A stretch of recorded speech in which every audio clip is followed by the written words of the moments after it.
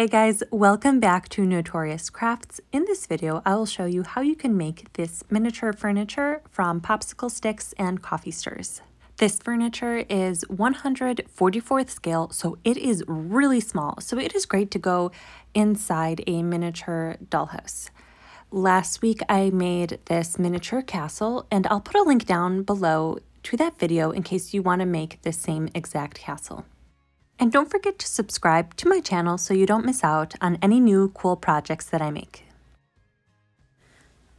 The first thing that I'll show you how to make is the dining room table, and I'll also put timestamps down below in case there is one specific thing you want to watch and see how I make it. The dining room table is made from 2 coffee stirs, so I just cut them into much smaller pieces so that they will fit inside of the main room. I cut one of the coffee stirs a little bit smaller just so that it is small enough to fit in the room.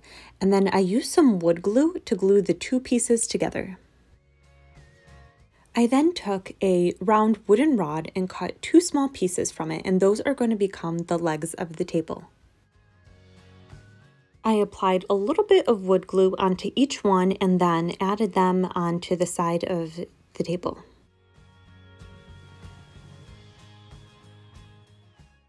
And then I let the glue of the table dry, and then I went on to make the chairs. So for the chairs, I grabbed some coffee stirs and I cut off the edges to make a sharp point. And then I cut 2 smaller pieces from the coffee stir, and that is going to be the base of the chair. And then I glued them all together.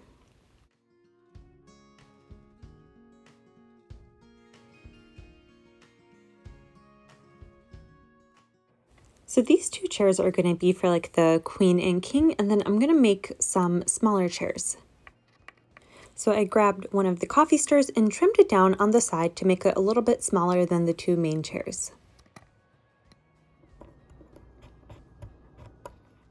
I then connected all of the pieces together using some wood glue and then let each of them dry. And now we have a full dining room set. To paint the wood, I just grabbed some brown acrylic paint, and then to dilute it, I added a little bit of water to the paint and mixed it together. I then went on to paint all of the furniture, and this creates a nice wood stain.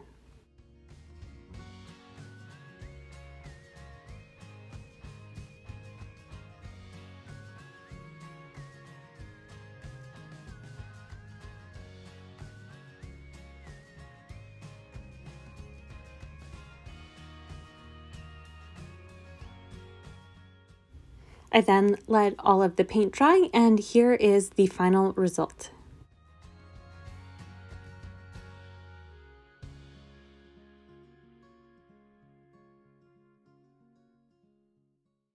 For the cups, I just used some small silver seed beads, and then for the queen and king's cups, I grabbed some jewelry making findings and then glued on the seed beads onto them to look like giant goblets.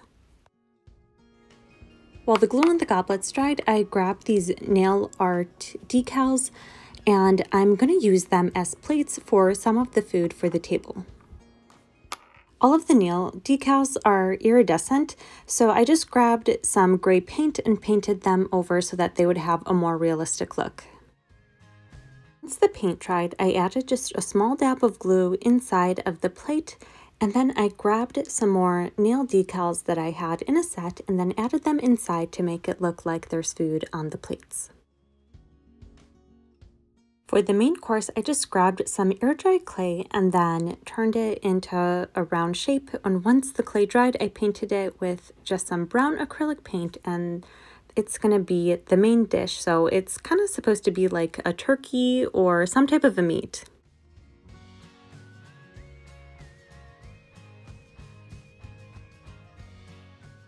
And now we can start adding all of the pieces to the table.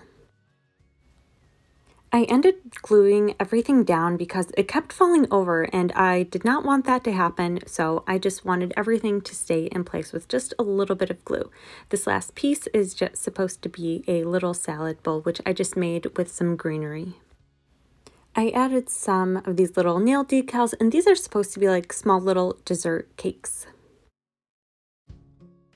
All right, our dining room and food is all done. Let me know what you guys think of it. To make some wall decor, I just cut up some blue construction paper into thin strips, and these are going to be the banners on the wall. I then used some wood glue to glue down all of the pieces to the wall. Next, I grabbed some silver metallic paper that I had and then cut it into the shape of a shield, and then that is going to be the main wall decor in the dining hall. And next up, I'm going to show you how to make the canopy bed. So for that, I just grabbed a popsicle stick and cut it into a much smaller piece. And then I'm going to use toothpicks as the poles of the canopy. Using an X-Acto knife, I cut the toothpick into 4 smaller pieces, and each of the pieces have to be the same exact size so that the canopy can rest evenly on top. To keep the poles in place, I just added some wood glue and attached it onto the main part of the bed and let it dry. For the bedding, I just grabbed some red fabric and then trimmed it to the size of the bed. I also cut out small grooves into the fabric so that it'll go around the poles of the canopy. And to keep the bedding in place, I just added some glue underneath it. To make some pillows, I used the same exact fabric and then just added some glue and just kept folding it over, and each time adding just a little bit more glue every time I folded over. And then once I got it to the thickness that I want, I then just trimmed off the extra fabric.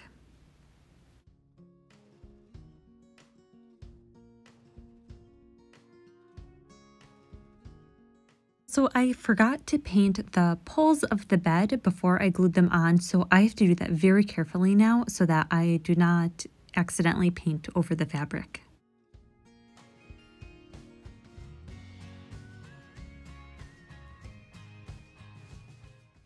To make the canopy of the bed, I just grabbed some red construction paper and then glued on the same fabric on top of it.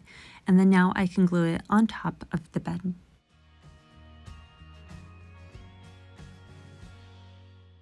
Next up, I'm going to make the throne, and I'm going to use the same technique that I showed you guys earlier. And I'm just going to use some toothpicks on the side just so it looks a little bit more decorative than the other chairs.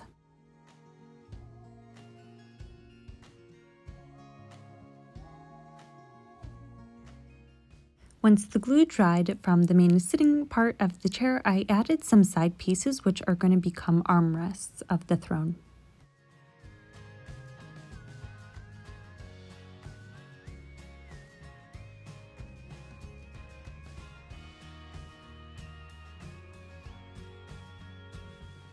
I used some gold acrylic paint to paint the entire throne.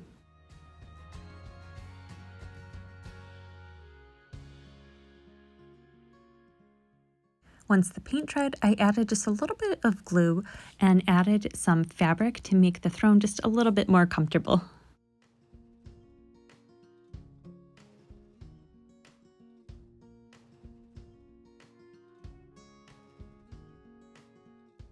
Next, I'll make the treasure chest because a castle is not complete without some jewels. So for that, I grabbed a coffee stir and then started cutting it into much smaller pieces. I glued all of the pieces together using some wood glue. It now looks like a chest. I also cut off a small piece the same size to be a lid. Using some brown acrylic paint, I painted the entire chest as well as the lid.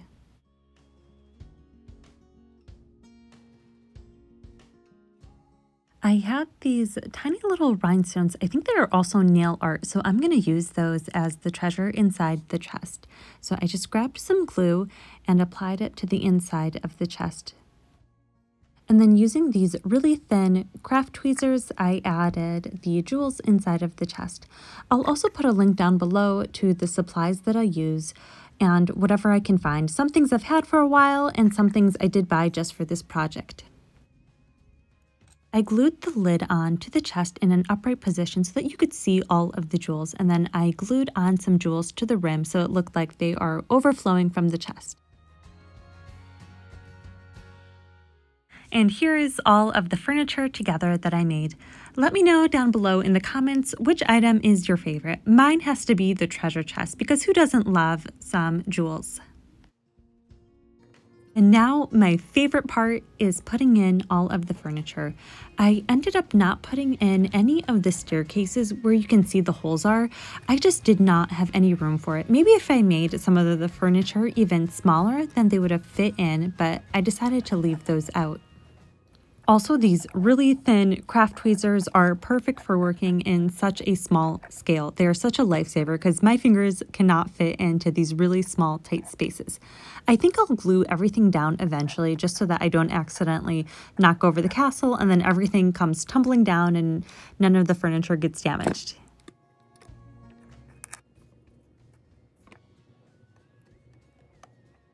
Here's the final result with all of the furniture inside of the castle. Don't forget to give this video a like. It really helps out my channel. As always, thank you so much for watching and don't forget to subscribe. See you guys in the next video.